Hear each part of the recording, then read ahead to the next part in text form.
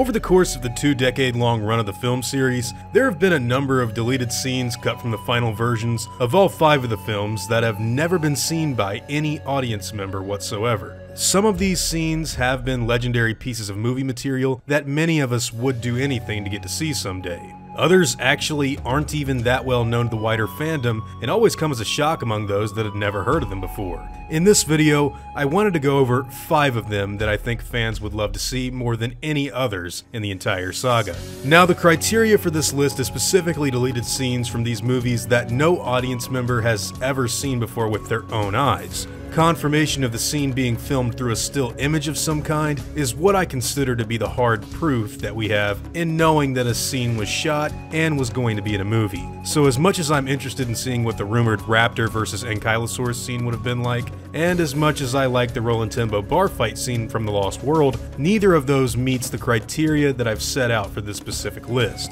2 great things that a lot of people worked hard on for sure, but sorry, you're not going to see them here. And with that being said, I think it's best to go ahead and begin. These are the top 5 Jurassic Park deleted scenes that we never got to see.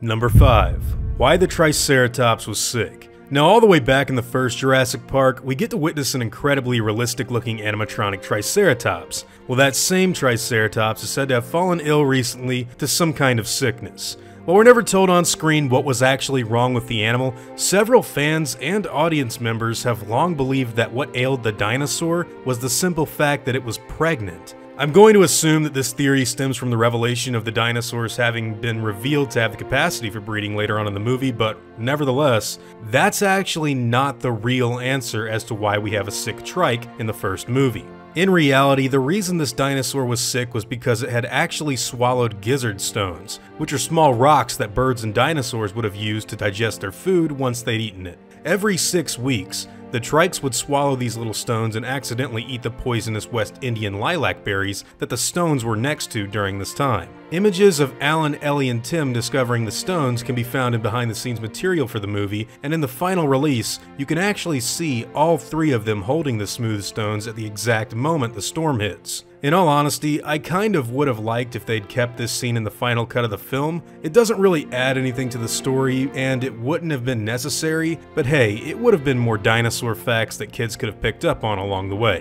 which is always a good thing. Number 4. Nick Van Owen and Gambler's Ruin. This is a scene, or really a collection of scenes, that would have further fleshed out our characters' perspectives during the camp sabotage in The Lost World. Originally, in one of the final script revisions for the film, Ian Malcolm would go out of his way to tell the others that they shouldn't interfere with Peter Ludlow's dinosaur harvest. His exact dialogue would have adapted something from the Michael Crichton novel and foreshadowed events that were about to happen. Malcolm states that they are teetering on the brink of a very unstable situation called Gambler's Ruin, a statistical phenomenon that states that everything goes wrong in streaks. Once things go bad, they tend to stay bad. Bad things cluster and they all go to hell together. This would of course be followed by Ian and Kelly going off to the trailers, which is in the final cut. But it would also detail Nick and Sarah's further sabotage on the Hunter vehicles. Photographic evidence of Nick's involvement in cutting the fuel lines of the Hunter's motorcycles, jeeps, and other equipment was trimmed from the movie, and Sarah Harding's participation in sneaking around the camp was also reduced considerably. This would have explained why one of the Hunter jeeps explodes during the following scene, in which Roland and Ajay have to jump out of a nearby tree. Personally, I would have loved to have this scene in the final cut, but unfortunately, we didn't get that at all really, and at this point, it's unlikely that we ever will. Number 3. Udesky versus the Raptors. Now, nobody knows exactly how long or extensive this particular scene was, but it did in fact exist because it was filmed for Jurassic Park 3. You see, originally Udesky wouldn't actually be revealed to just having fallen to the ground in some unexplained way in the movie, and he was actually supposed to pick up a large branch and fight back against the Velociraptors before they set their trap and killed him. The image of Udesky holding up a piece of wood preparing to swing at his attackers is something that's really fascinated me for quite some time now. And while I'm not sure how long he would have fought back or if he would have even landed a hit, I gotta say I really do want to see how this was originally shot for the film. I honestly don't know why they cut this out of the movie because it really doesn't seem like it would have lasted too long. Going off of what we've seen in the final cut anyways, but who knows. Again, I have to say that whatever deleted footage for JP3 is out there really kind of fascinates me.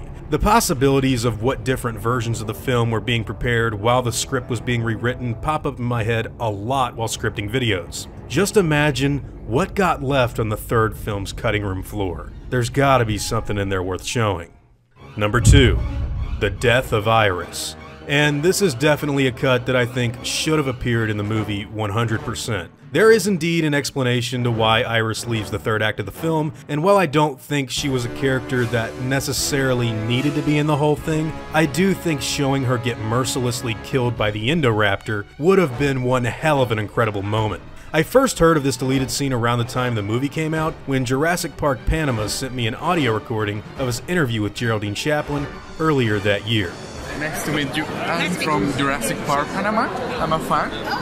So I know that you're part of Jurassic World. Yes. So did you get to see the animatronics of the dinosaur? Some of them, yeah, some of them. Did you work with the dinosaur itself, or you weren't No, part of that? no, they put the dinosaur in afterwards.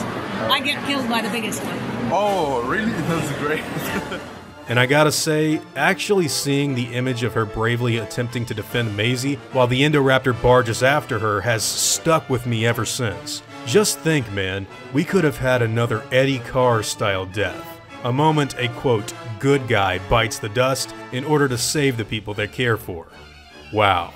They really gotta get rid of the whole no good guys die bullshit. I hate that idea. And number 1, how the baby T-Rex broke its leg.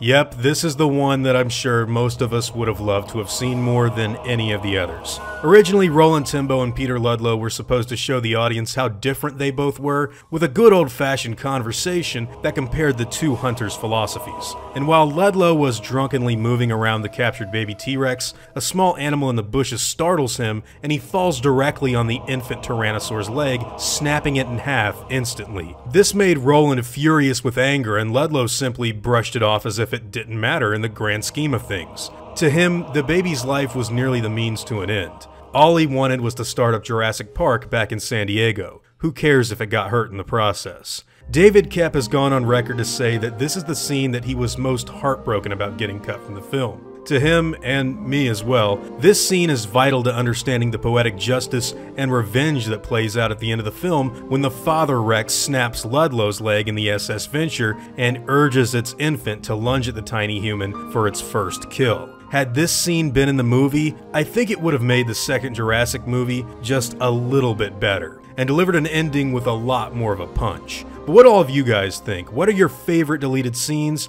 that we have photographic evidence of, but have never seen any footage of either? Which ones do you think we deserve to see in the future? Whatever your thoughts and opinions may be, I'd love to hear them in the comments down below. Now before I go, I want to thank all of my game wardens, as well as all of my InGen executives. I'd also like to thank all of my park workers and InGen hunters as well. Guys, it means the world to me that you all continue to support what I do, and I seriously am extremely thankful for everything that you guys do to help. Honestly, it means the world. Now I'd like to thank you all for watching this video, and hope that you all enjoyed today's content. If you feel like I deserve it, I'd appreciate the like and hope that you'll consider subscribing if you're interested in hearing from me again. I'll see you all in the next video, guys, and as always, take it easy.